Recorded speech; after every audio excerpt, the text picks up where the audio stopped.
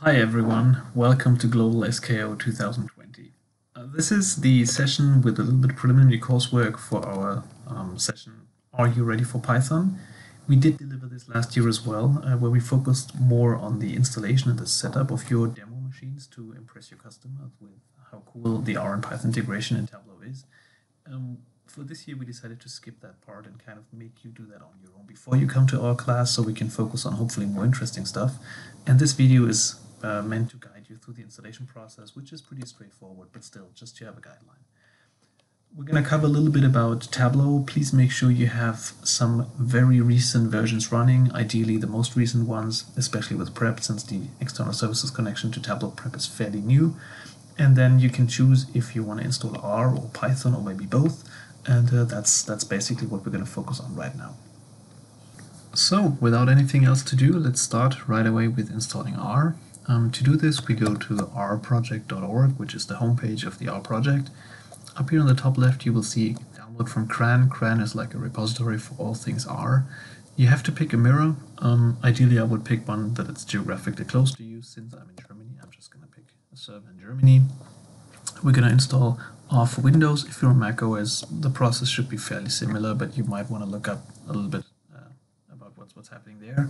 And then up here it says install R for the first time, which is exactly what we're doing. So finally we end up at the page where we can download the installer. And here we can see it's version 3.6.2, which is not the most recent version, but it's one that we know is going to work. And after I download this, we can start the installation process just like any other Windows application. Click Run. And as long as you stick to the defaults, which I suggest you do, unless you really know what you're doing, it's basically an exercise of clicking OK and Next a few times. Where do we want to install it? What do we want to install? We don't want to change anything. We want to create a start icon, start menu icon, and we also want to set a few links here, and off we go.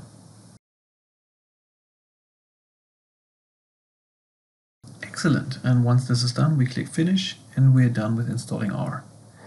Now next, we need to establish the connection between Tableau and R, and to do that we use an open source package called Rserve, which you can find at this link down here, but you don't really have to install anything from that website. You can read up a little bit about it, but we don't download anything from that. We just basically install it from within R. Before we do this though, I want to show a little trick how to make the startup of R a little easier, and that is by putting the link or the path to the R binaries into your system environment variables. And the easiest way to do that is just go to your start menu, start typing env.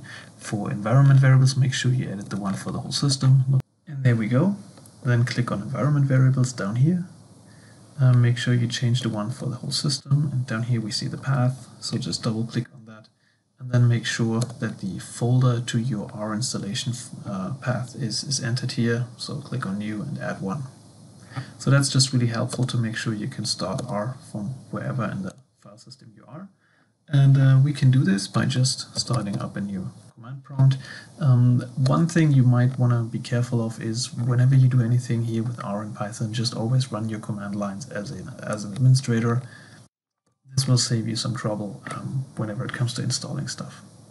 So let's just try if we can fire up R by just simply typing a capital R. And since we put the binaries in the system environment path, it can find it. We can see it's the version we installed. And now we can start installing the package Rserve. The easiest way to do that on R is just using the install.packages command. And then here in brackets, we provide the name of the package, which in this case is Rserve. Once we do this, again, R asks us to pick a mirror where to install from. Again, I'm going to pick my German mirror, and off we go. Okay, here we are. Packages were installed, and we're back at the R prompt. Now, before we actually check what's happening and if everything is working, let me do one last step, and that is to install a few more packages. So you don't really have to do this, but for the purpose of this session, we recommend you to install the Slack R and the Salesforce R packages, just because we're going to work with those during the class. So we can use install packages again. And here we can use a little trick by providing the concatenate function C. We can also provide multiple package names here. So I'm just going to install the Slack R package and also the Salesforce package. I might close it with 2 brackets, and that way we can install 2 packages basically at the same time. And you can see there's also a number of dependencies, but R is going to take care of that and install everything we need. That might take a minute or 2.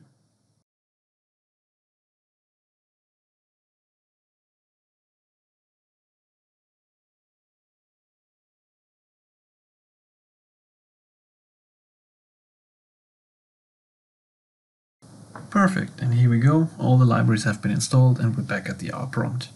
Now we can actually start using it, and in order to do that we first have to load the library Rserve that we installed.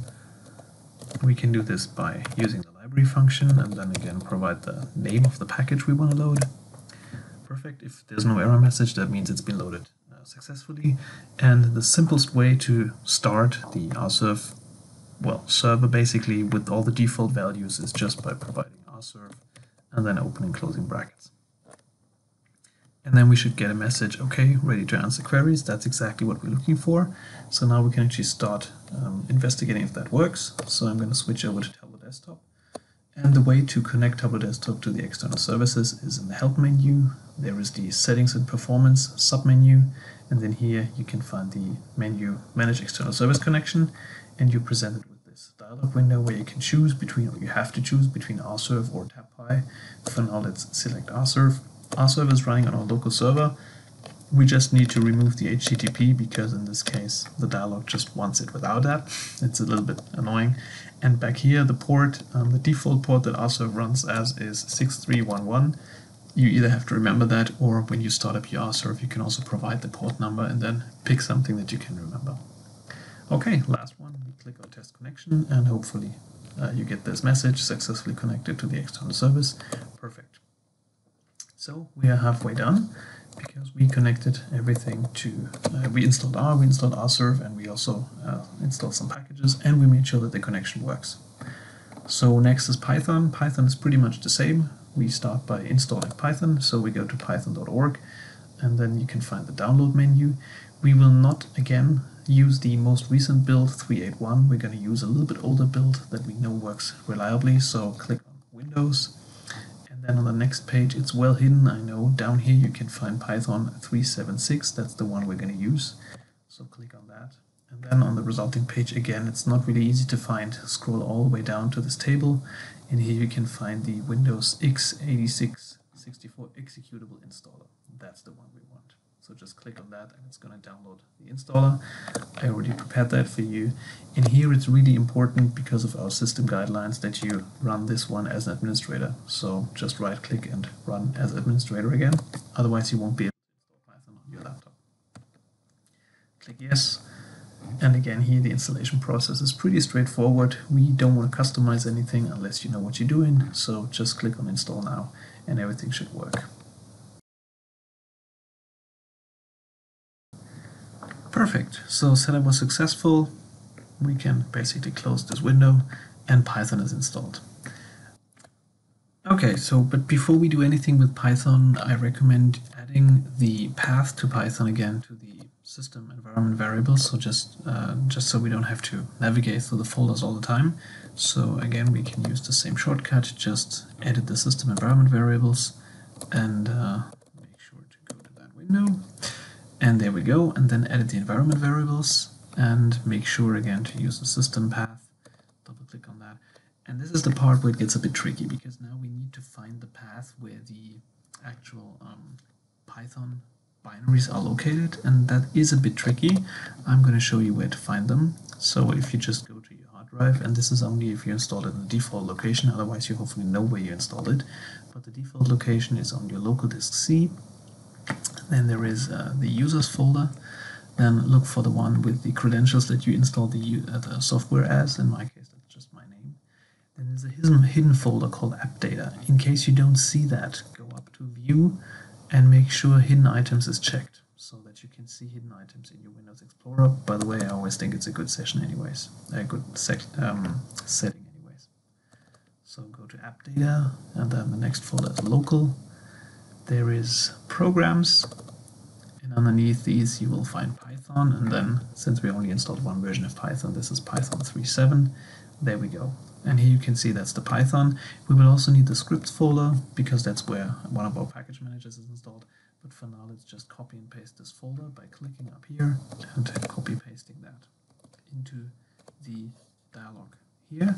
So we can just add a new one by clicking on new, pasting this one, and then generating another one where we also provide the scripts subfolder down here. This is really important as well. Okay, then we click OK, OK, and OK. And now we can start working with Python. So I'm going to open up another command line. Again, please make sure you're using run as administrator, otherwise you might run in trouble, or you actually will run in trouble. So now let's just check if everything works as expected. So let's look if Python works. We just type Python and we open up the Python command line, which is always indicated by those three chevrons, and it's also the version we installed. That's nice. For now, let's exit out of Python by typing exit. And let's also check another thing, which is pip, which is the package manager for Python. So just type pip, and if everything works, it should spit out its help file. Now, before we can go to install TabPy, it's good practice to make sure that pip is also the latest version, our package manager. And since we're using pip to upgrade pip, it's kind of a weird thing, so we have to use a command that's not really intuitive, but just trust me on this one. It is python-m, and this is how we kind of execute. And the thing we want to execute is we want to run pip, we want to run the install command, we want to run the upgrade option in the install command, and the package we want to upgrade is pip itself. So basically the command is python-m pip install -- upgrade pip. Okay, so it doesn't have to make sense to you, just know that this exists. Press enter and you will see, okay, we already have an installation 19.2.3. We are uninstalling that now, and we're going to install the latest version, which is 20.0.2. Perfect.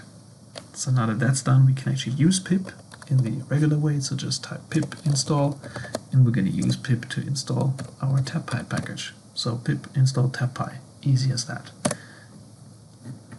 And again, pip will go out, try to find the TabPy package and also all the dependencies, download them, and then the next step, install them. This might also take a while.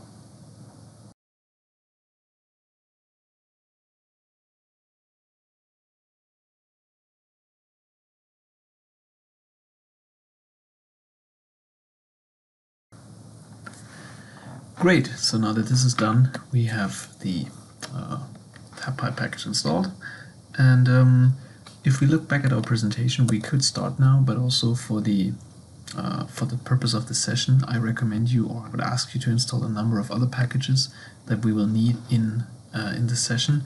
So we're going to use pip again to do that. So the command again is very straightforward. We're going to use pip install, and then we're just going to provide a list of the names of the packages. So this is pandas on the one hand, which provides us data structures, scikit-learn, which is, well, some machine learning algorithms, and then Slack client, which we need for the Slack demo, and also something called simple_Salesforce, which, as you might imagine, has something to do with Salesforce.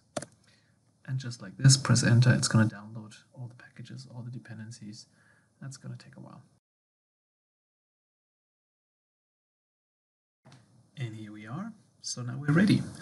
And the fun part about TabPy is, especially now that we're in this new release, the easiest way to start TabPy is by just typing TabPy on the command line.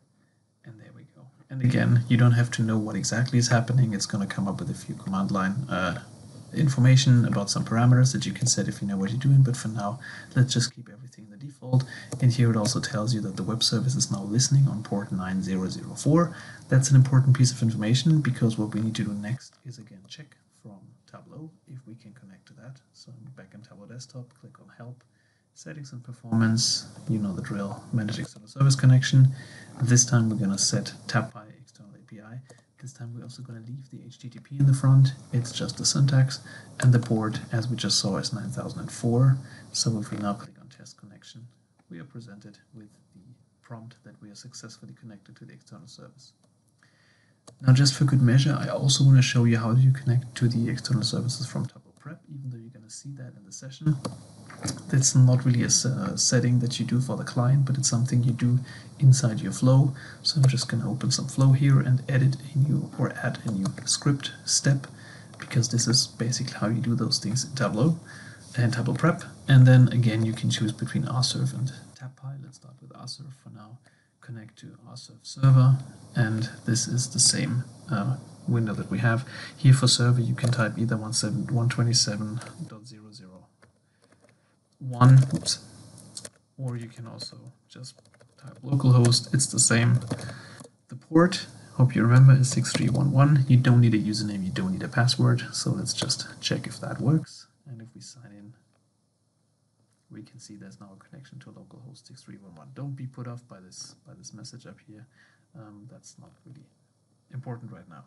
So that's Rserve. Then let's also try TabPy. Let's click on TabPy and connect to TabPy server. And again, this one is localhost. Only with TabPy you need to provide the HTTP. And the port is 9004. No username, no password needed right now. Click sign in, and you can see we are connected to our TabPy server. So that's basically all you need. We're done. We installed, hopefully, the most recent versions of Tableau Desktop and Prep. We installed R service. We installed some packages for R. We connected Tableau to Rserve. That works from desktop and from Prep. And we also installed Python. We installed TabPy. We installed a few packages. We spun up TabPy, and we made sure we can connect to TabPy from Tableau Desktop and Tableau Prep as well. So that means we are done. Thank you for watching. I hope this was helpful to you. If you have any more questions, please feel free to contact us either before the SKO or at SKO. But I guess we're going to see you in Seattle.